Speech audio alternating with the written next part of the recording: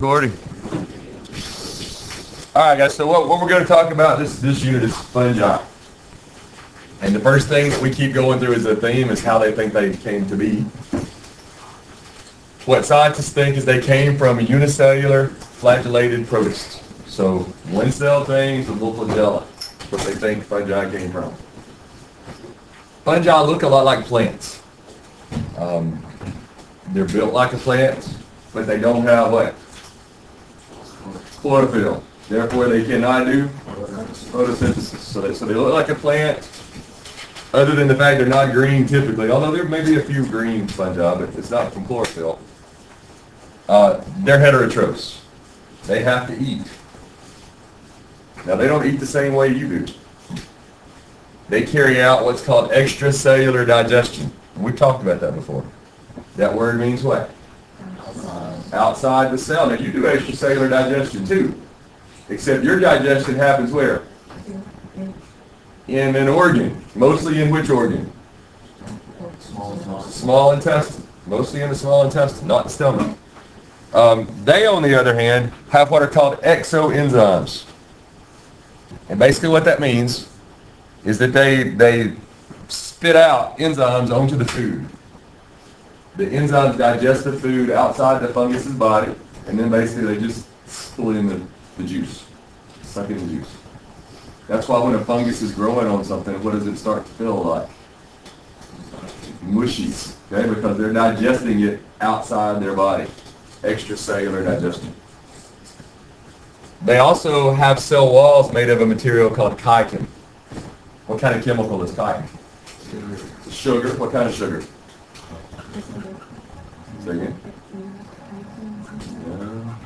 It's a polysaccharide. It's a big sugar, sort of like starch or cellulose, but easy to digest. A lot of you probably eat this fairly regularly. And mushrooms.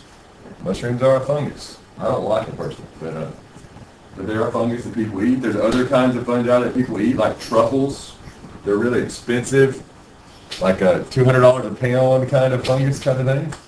Very, very expensive. But that material is very much like starch, chitin is. Alright, just a couple more general cellular characteristics about fungi. Most fungi are multicellular, many cells. Most protists are single cell. Most fungi are multicellular. There's some exceptions, like yeast.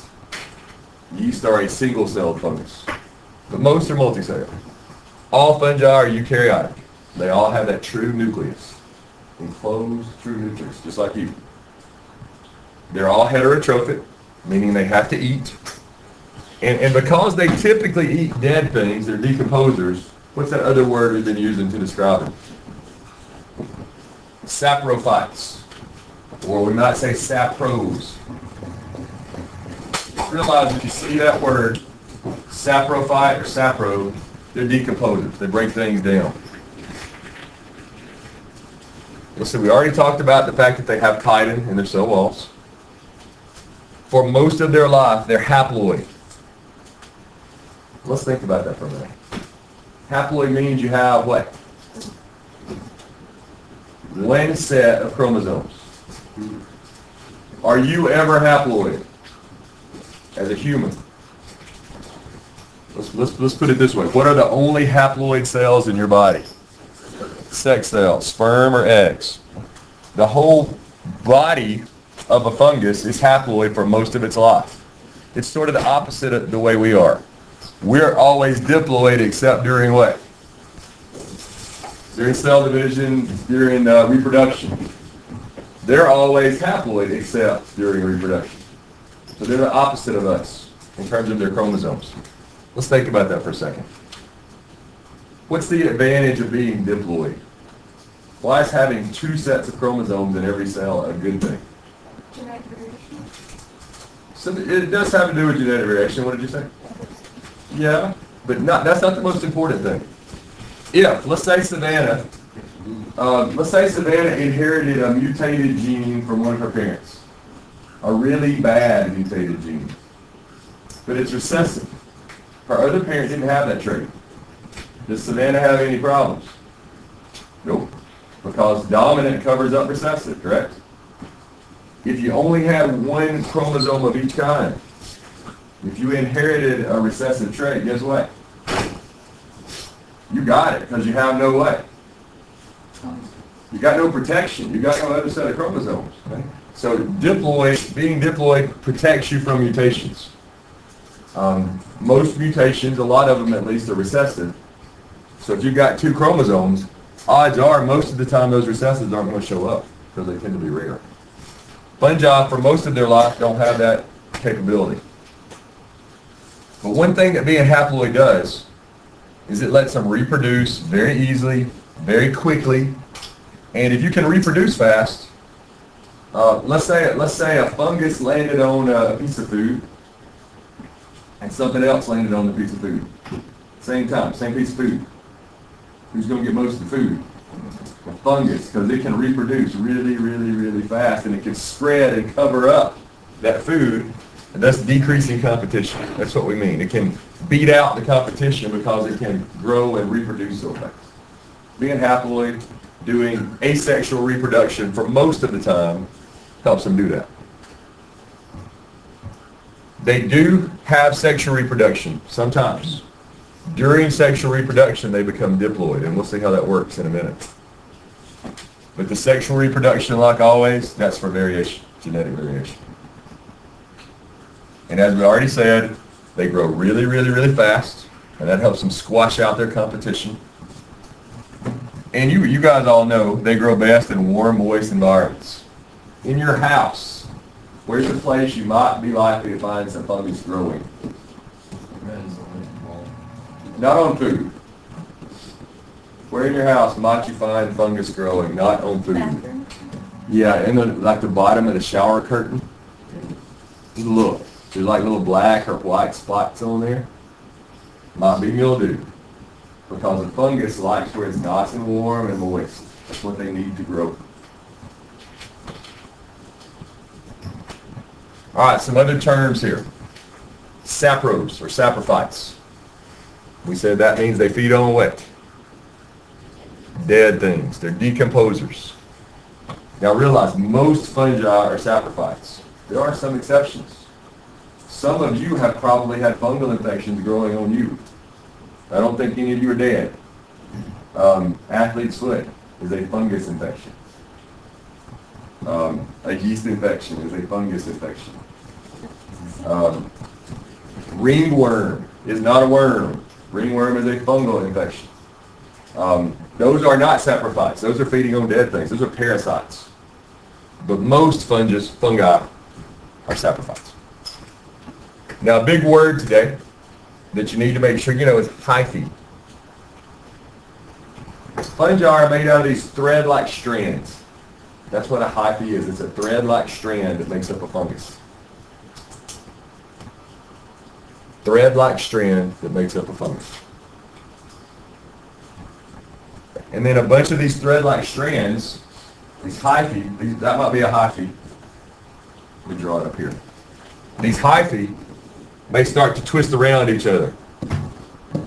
And the more they knot, the more dense this fungus becomes. And when a bunch of them are all intertwined like that, it's called a mycelium. Mycelium. Sometimes we refer to the mycelium as the fungus's body. It's made of these intertwined thread-like hyphae. If you ever look at a fungus under a microscope, that's what you're going to see. You're going to see a bunch of threads. Each of those threads, a hyphae. All the threads together is a mycelium. Now, when you see these letters, MYC, anytime in biology, MYC, should clue you in. You're talking about a fungus. M-Y and C. I had to take classes in college called mycology. It's the study of fungus. That's what the whole class was about. Had to take 2 of them. Now, a couple of other things we want to talk about with the hyphae. Some of the hyphae in some fungi are septated. What's a septum? You have a septum in your nose. What is it? You have a septum in your heart. What's a septum? A connecting. Not so much a connecting, but a dividing wall. It's a wall that divides things. So some fungi have, their cells are separated from each other by a septum. So these hyphae that we're talking about are actually made of cells. And there might be a wall there, and a wall there, and a wall there, and a wall there. And my picture's not very accurate, because I'm not saying there's a wall that goes across nothing. This would be like an enclosed cell. More like that. That's what we're saying. If this was a hyphae, or hypha, these walls would be the septums. And they would separate each cell from the one beside it. Now, fungi are unique in that there are some that are cenocytic. And what this means is there are no walls between the cells. There's no septum. When the cells divide, it divides the nucleus, but not the cytoplasm.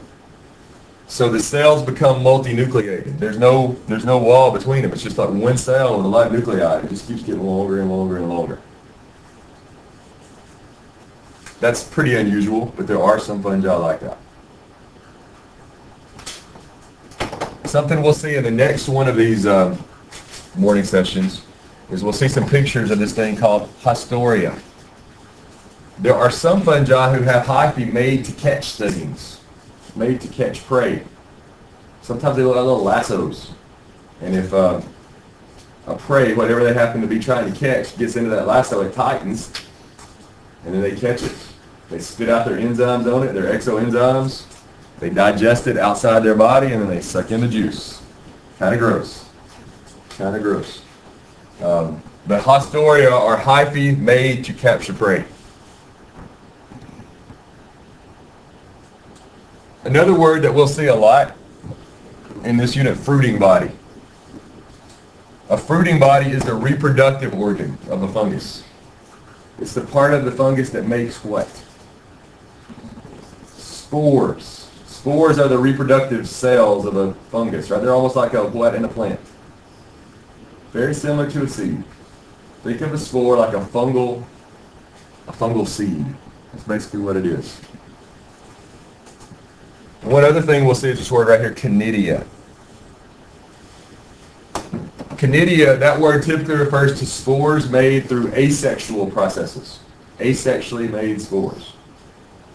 They're usually really tiny, and they look sort of like dust.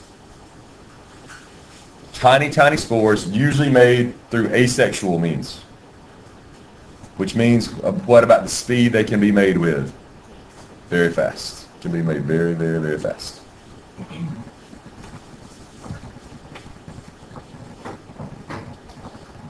Alright, in terms of the way fungi reproduce, there's 3 steps in their sexual reproduction. We're talking about sexual reproduction right now. And actually, I think before I talk about this slide, I want to look at a picture.